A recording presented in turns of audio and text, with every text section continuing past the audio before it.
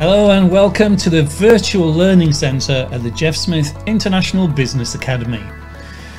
This video is about Bodyshop Management and the poll that you entered into on LinkedIn.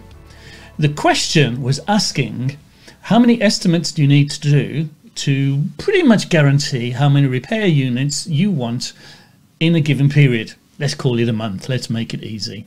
So here's the crux of the question. The question was put there, I think it's 347. If you want 347 repair orders, how many estimates do you have to do? Here are the four options that were given. We can't read that too well here, so let's make it a little bit bigger for you. Here we go. Here's the crux of the question. And here's what happened on the LinkedIn poll. 17%, 19%. So it's pretty fragmented. And to be honest, it's quite unusual to have such a wide fragmentation. Now, what does this mean? You can draw your own conclusions. But to answer this question, we have to understand the Bodyshop estimate conversion ratio. In other words, if we do 100 estimates, how many of those estimates do you expect to convert into repair orders in that given time? That's the crux of this question. It's phenomenally powerful and useful for your budgeting and business planning. So let's take a closer look at it. So here we have estimate conversion ratio. So it's asking, for instance, if you do 100 estimates, how many would you reasonably expect to convert into jobs? So it's the number of repair units divided by the number of estimates. Now you see I've put in brackets just here, excluding total loss. Why? First of all, we need to understand the limitations of LinkedIn. The question on the poll is limited to 140 characters. And that is exactly 140 characters. So I was quite limited on what I could put here. So for your budgeting and business planning, you would want to include the total number of estimates, including those that get filtered out for total loss. If you want to know about that, that's a different video in the series. So I wanted to simplify it for this LinkedIn poll. So I've taken out the total loss. So let's say you've done a number of estimates, you take away those that are total losses, and you're left with what's left. Of those, how many would you reasonably expect?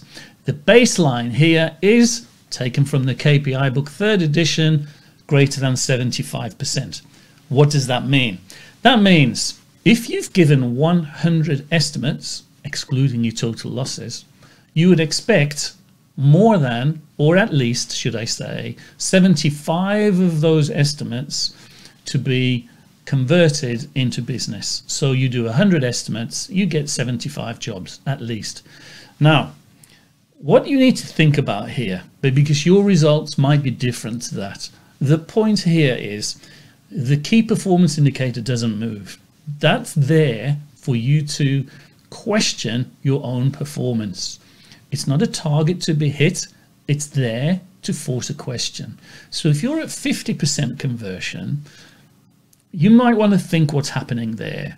If you're at 95% conversion, you might also want to think what's happening there. So this whole thing about bench lines and base marks, or should I say baselines and benchmarks, it's about forcing a question. They're not international targets or anything to be hit like that. So in this point then, the estimate conversion ratio is saying no matter what you want, you should be converting at least 75%. So let's move on now and answer the question. A body shop needs 347 units. So there we are. That's where it is in the question. And we should be converting 75% of the estimates we have done. So how many estimates do you need to do in order to be left with 347 jobs? That's the crux of the question. So let's have a look at this then. So 347 divided by 75%. So get your calculator out. 347 divided by 75%. And the answer you'll come up with is 462.66. That's the number of estimates you need to do to get to 347 jobs at a 75% closing ratio. So 462.66, that's what it says here. So that's 463, right? So let's go back to the question on LinkedIn. There we go. The answer is C, 463. If you got it right, congratulations. If you didn't, you might want to consider which kind of formula you used to get to that answer. For budgeting and business planning, this is really crucial information, and it's getting you to question the root cause of your performance. Where are you winning? Where are you losing? That's the most important thing. Now, if you enjoyed this video, if you want some more information like this, make sure you answer the polls on LinkedIn. I'll keep on sending them to you. Also, you might want to join the Jeff Smith International Business Academy. This is a program I'm launching in early 2023. So you'll be getting qualifications specific to your job role. Yes, Bodyshop Manager. So certificate, diploma, and masters for internationally recognized. They're not university degrees. They're not generalized academic studies.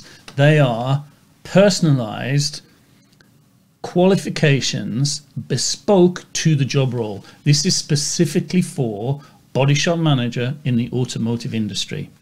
So if you'd like to know more, that's wonderful. If you'd like to come and work with me on a masterclass, I have a masterclass running on the 13th and 14th of February. This particular one is running in Dubai. If you want to know more, you want to find out how much it is, you want all the information, just send me an email. There it is at jeff@jeff-smith.com. It'd be absolutely great to hear from you. So here we are, we're back in the studio. This is where most of our virtual learning takes place. I hope you've enjoyed it. Please take more participation in the polls that come in the future, and you'll get more videos like this. Thank you for taking part.